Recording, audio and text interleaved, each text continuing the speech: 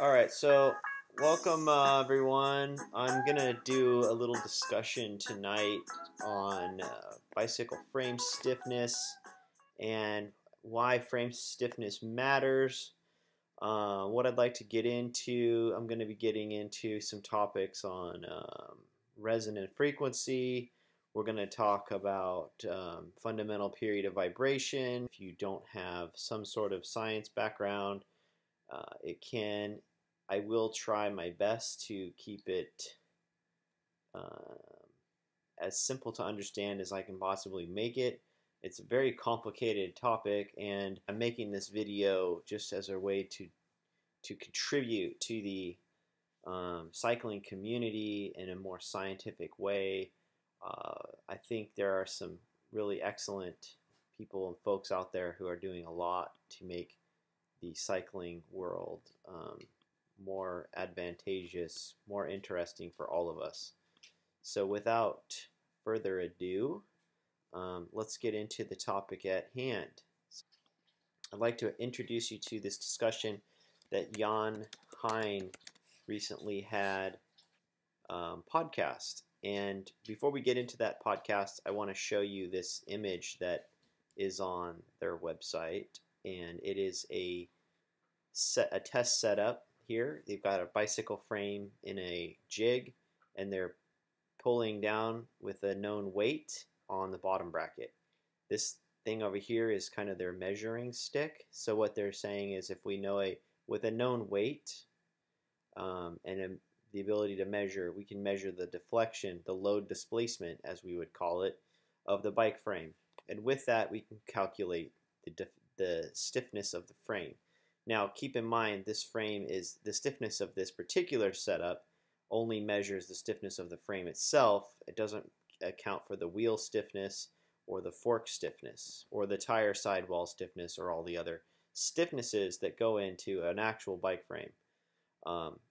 So keep that in mind. Also, you got to realize the saddle and the seat post are part of the stiffness equation, because part of resisting the torsional forces applied to the frame are the boundary conditions, and those boundary conditions are obviously the two tires, but also the saddle itself is contributing to one of the boundary conditions for resolving the forces in the free body diagram. So anyway, we don't have to get too far into that. What I wanted to do is play some of this podcast so you can kind of hear what they're talking about. So let's go to that. And they did a really nice job here on this podcast. So I'm going to go ahead and start playing that, and we can we'll listen in. And I'm going to bring in some other topics while they're discussing, to kind of overlay this a little bit and to create maybe another in the last 20 years, to create some more understanding of what is going on. A drive to always stiffer, and now I think that has peaked and passed. So this is the intro. I might skip through some of this because while it's interesting, you guys can go listen to this on your own if you want. So getting the stories behind this. So let's skip ahead. As far as what people are paying attention to is rolling resistance, which, as you mentioned, we discussed in an earlier podcast in episode 9. Okay, so there's some background. So I mean, of those metrics, let's try to get to the. We'll skip ahead. In terms of mixed feelings about that sort of thing. I mean, like, if you just take any bike and kind of do the classic stand next to it and push down on the pedal and flex it sideways and let go, it's not like the bike propels itself forward. But Jan, I mean, you've got a really popular blog, and this topic actually dates back to a post that you put up in late 2014, and you've even given this phenomenon a name.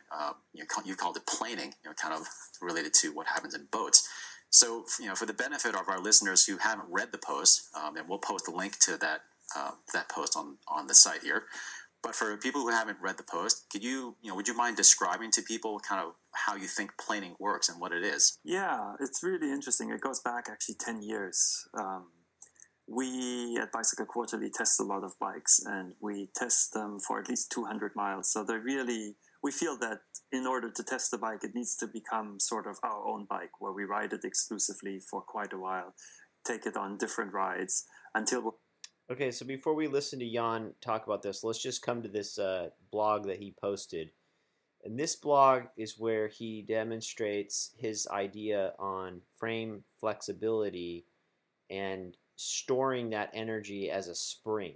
And as you can see, he has these models of a bike frame where he shows these different degrees of freedom and these different forces being applied to the frame, and talks a little bit about how that flex, how you pedal into the frame, you store energy into the frame, and then as you release that energy from the pedal, meaning your bike, you go towards the upstroke on the pedal, that energy continues to rebound and cause the bike to want to move forward. So that's sort of the spring theory of this idea of planing. Now, what I want to do is bring in another potential explanation for why a flexible bike might climb faster, and that topic is called resonance. Now, with a bicycle, the reason why resonance is applicable here is because when you're pedaling at a kind of a steady rate, and that would be the cadence of the pedal stroke. So how many times does the pedal go around per minute, per second? However you want to measure it, it is a continuous input. Now those inputs are alternating back and forth, and so those forces are being applied as an oscillating system. And so what we need to look at is, for this discussion, to layer onto what he is, we need to look at that idea of oscillating systems.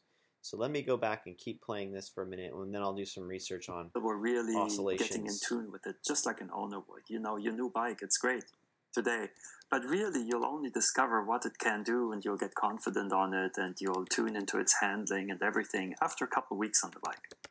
That's what we do. And so then we found that we couldn't really explain why some bikes felt better than others. And we had this reference bike, which was just, a very, very nice bike that we rode, and we're lucky that our... Okay, so I pulled up resonance on Wikipedia, and basically resonance is a phenomenon in which a vibrating system or external force drives another system to oscillate with greater amplitude at specific frequencies. So the specific frequency is the input, and that is our pedal cadence. The vibrating system is the bike flexing back and forth as we're pedaling. And the amplitude is how much of that energy is being rebounded back into making it easier to pedal the bike, more or less. I mean, there's maybe other ways to explain that, but that's kind of in a nutshell and a very simplistic way to look at it. You would have what is known as resonance, meaning the material, the structural system has a natural period of vibration, and the input forces are being applied at a period of vibration that closely matches that of the system's own natural period of vibration. Now, natural periods of vibration, just to be clear, there are different modes of vibration. You have the fundamental mode of vibration, which is the first mode shape that would occur when a system starts to vibrate. Second order or higher order modes are responses at higher frequencies. There's an infinite number of modes of vibration, but those ones become less relevant as they become more and more in higher and higher states. The fundamental mode of vibration is the most relevant one.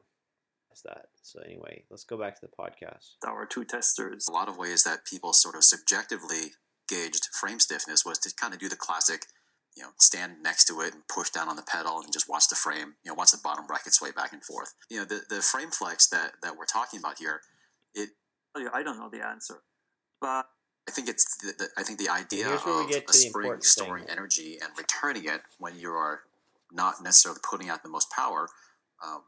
Like, to me, certainly in concept, that seems valid. But when you actually just look at a bike and do that sort of thing, I mean, how can motion in that sort of way equate to energy that is then transmitted into the drivetrain? I mean, how would that work? Yeah, that's an interesting question. And I can tell you, I don't know the answer. But there have been some finite element analysis models of bikes that show that if you flex the bottom bracket and then you release it, it basically pulls the chain forward, just like if you pedal. So that flex can come back. And from our experience of riding on the road, it seems that it depends on where the bike flexes. Some places you don't want the bike to flex, other places it's beneficial. Now, bikes obviously are not any sort of new invention. All right, I just want to interject here quickly. So this comes back to, I think what we need to really understand is understanding the resonance that's taking place. The stiffness of the bike is all of the bike as one system. So there's the wheels, the tires, the frame, all of that creates some flexibility. Now, if you take that flexibility and you were to determine the fundamental period of vibration of that flexible system, which can be calculated, and you determine the first mode and the second mode if you want, and the third, you can go as high order, as many orders of magnitude as you want.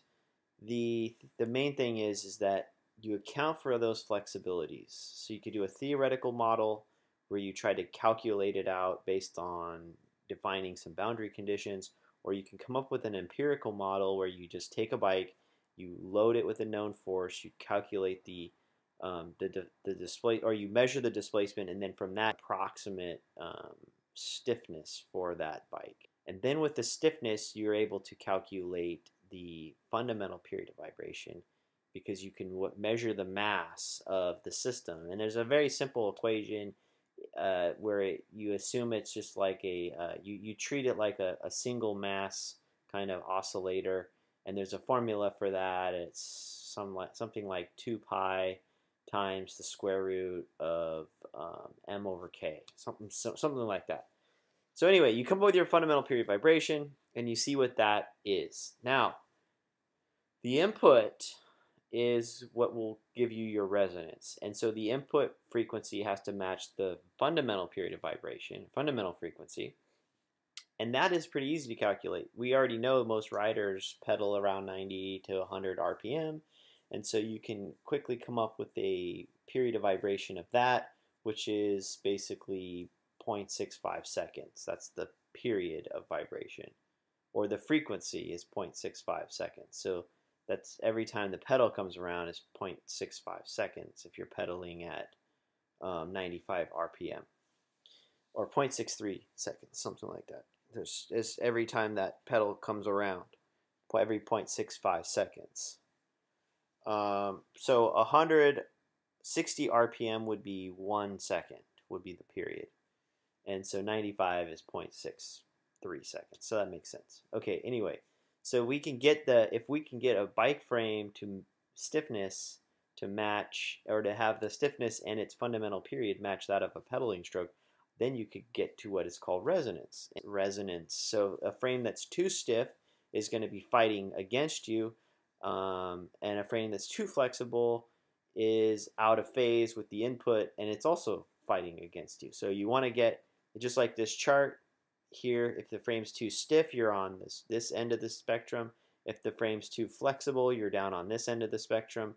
And so where you want to be is somewhere right in here. And this particular model happens to be right at 1 second. But for a bike, we want to be closer to 0.62, which would be right around here. That would be the optimum frame stiffness, would be to come up with one with a period of vibration of 0.6. So anyway, I just thought that was interesting discussion. I just wanted to shed my opinion on it. So if you guys have any more thoughts, if I left something out that you're interested in learning more about, let me know, and I'll see if I can answer it. If not, maybe I can point you in the right direction. But until then, don't just go out and buy the stiffest bike because they say stiffer is better. Anyway, that's my video for this evening. Let me know. If you have any comments, be happy to answer them, and I will hopefully see you soon.